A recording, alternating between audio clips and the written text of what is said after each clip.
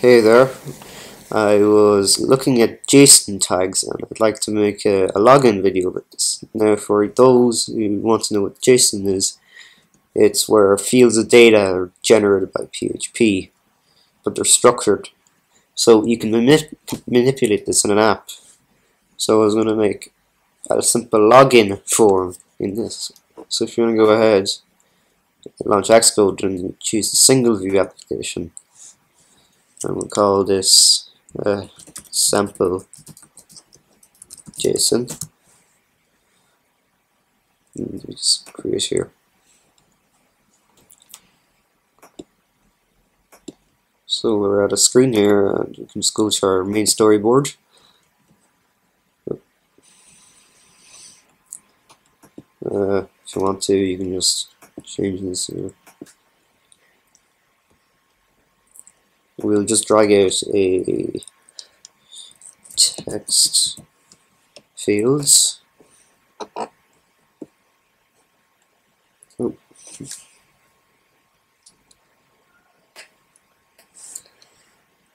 Let's drag this out a bit.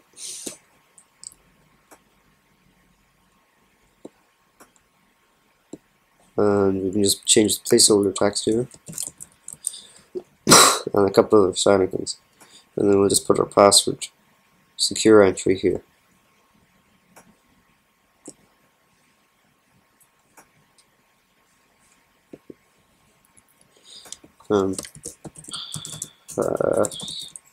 Word. So that's that part done.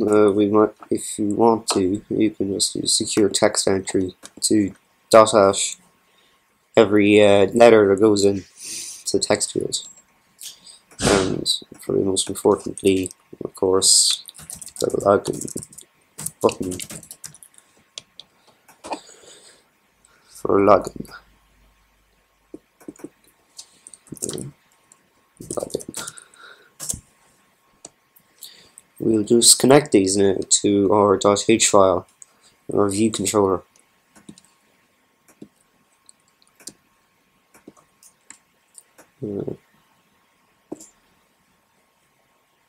Just make that strong and email.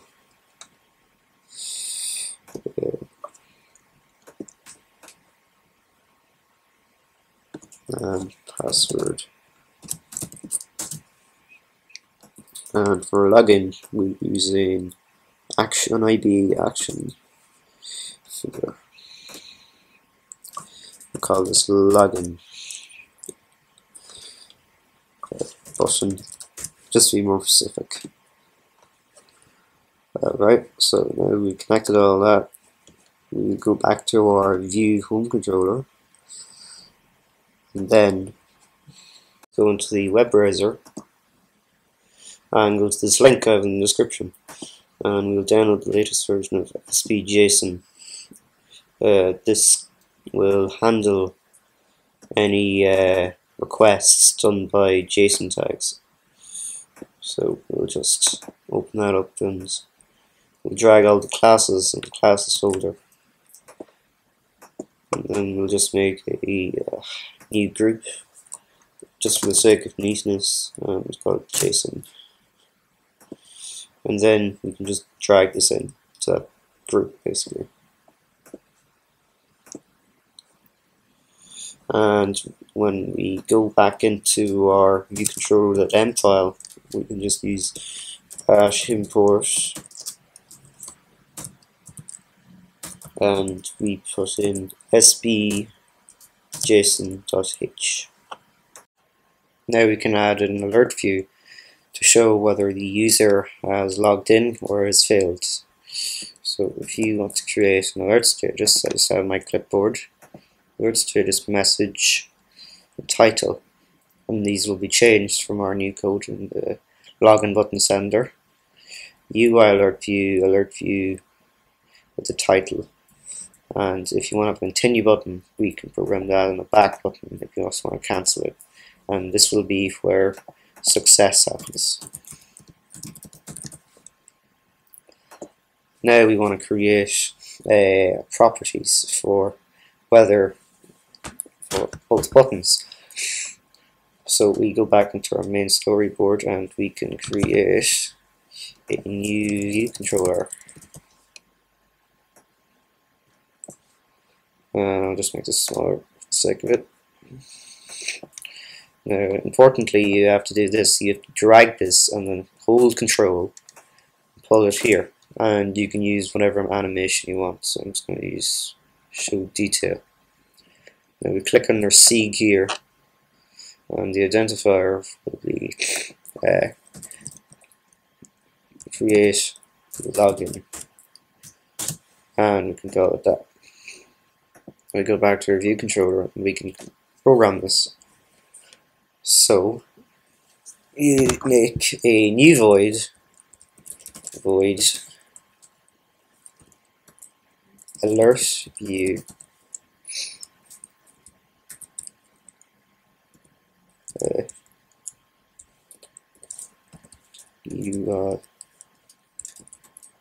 alert view star alert view clickable index button index, and we open our brackets up and a string title equals alert view, and the titles at the end is integer, and we'll just call that an integer button index.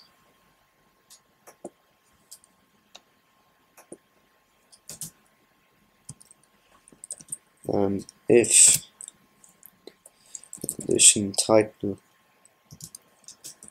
is equal to string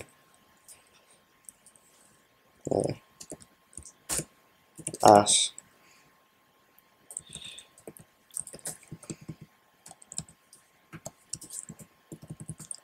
continue, which is this here,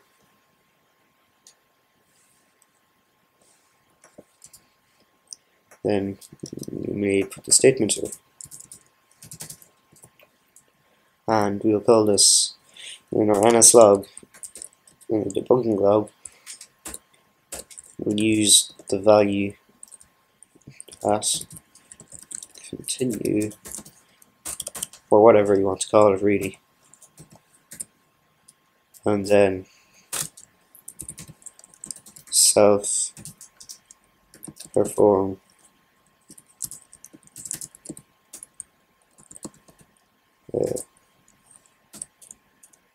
seek, I think that's how you spell seek,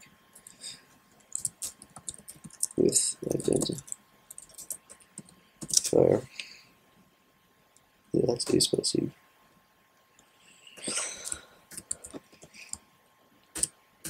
And create login, which will be create login from what we called here, from here. So now that's programmed. Sender self, and then we don't really need to continue the back program the back button. It won't be necessary. And I'll just put a thing in. Oh. And add.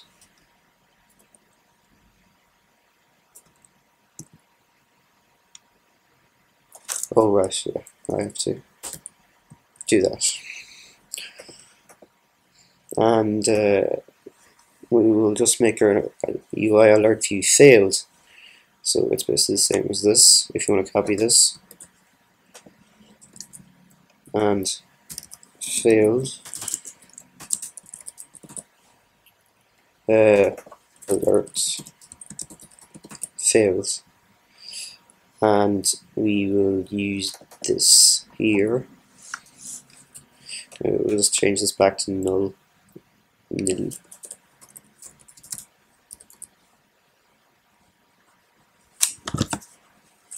That's it.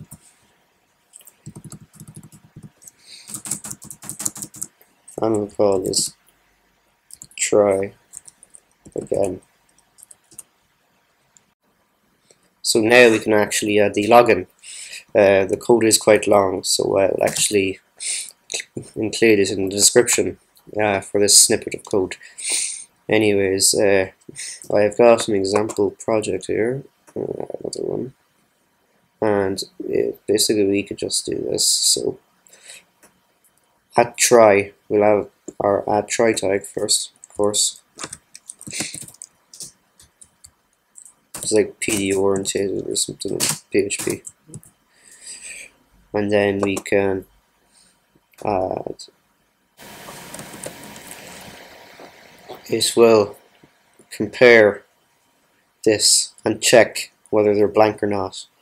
And if it's blank, it'll set off an alert view, which is alert view failed.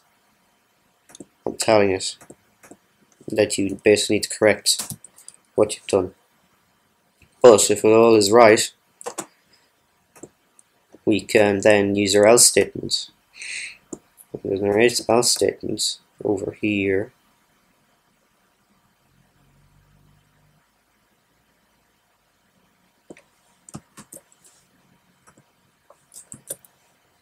We then can put in our details.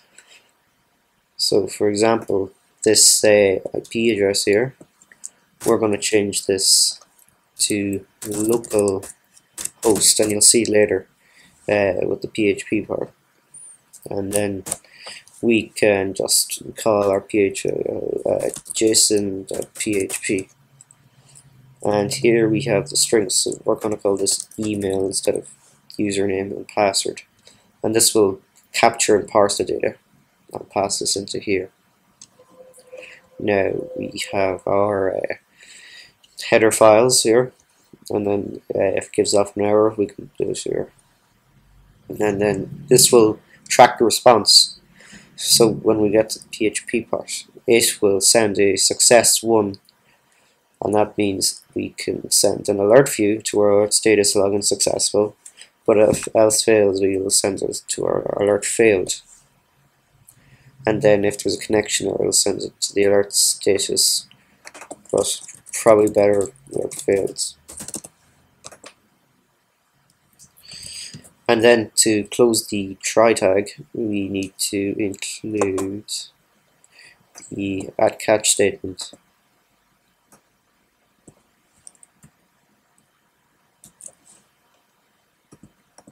And if we include that there,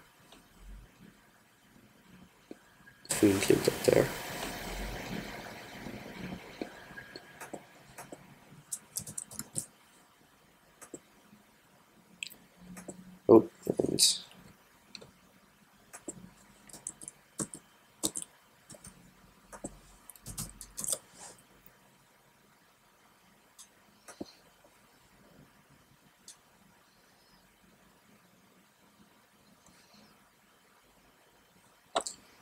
and we got a syntax here, error here. Alright, we'll just get rid of it. And this here. So now it's time for the PHP part. So we want to use XAMPP for this, but you can use WAMP server, whichever suits you, and I'll leave it linked in the description. Now once you've got that installed, we can just open it up here, and we can just start Apache web server. And if that works, you would want to go to localhost, and it should load up this page, so it means it works. We want to go and make a PHP file now.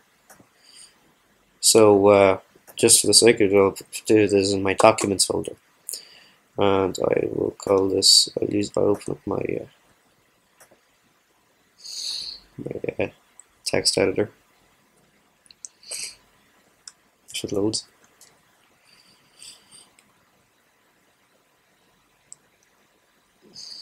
You can do it. Alright, here we go. So I'll open up my PHP file. I'll just save this save, and we'll call this JSON PHP. So now we can open it up. So if IZ dollar underscore post and we want to check what this is posting. So if it posts the email we got here, this is sending the request here. So email. I've got the syntax right, and we can do some stuff here. So if dollar underscore post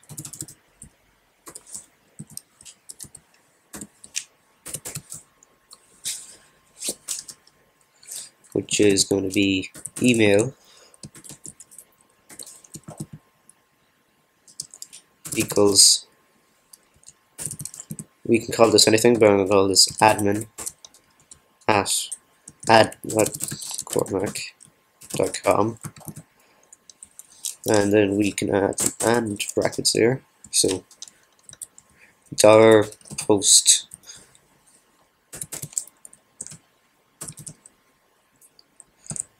password equals the password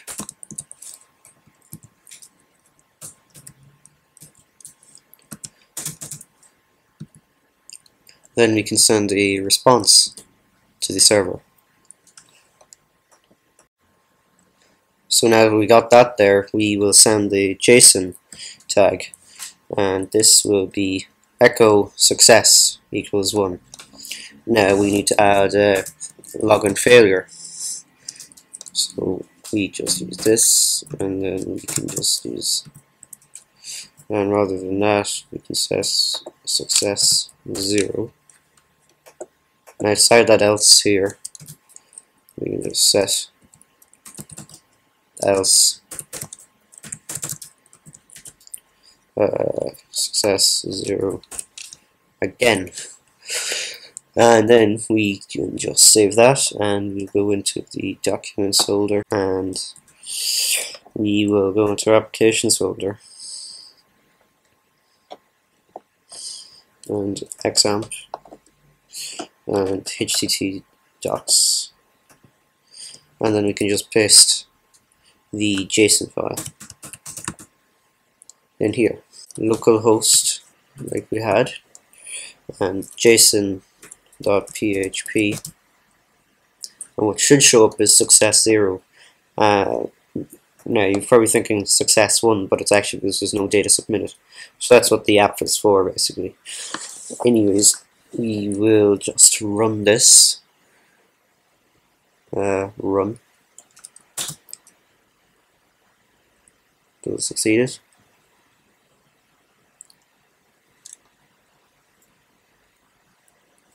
And we can type in our password here and username. So it's called, in this case, admin at cormac.com, and the password and login success. So we can continue, and now you're at this new screen. So there you go, you just made a simple login screen in Objective C. So subscribe if you like this, give us a like and share, and peace out.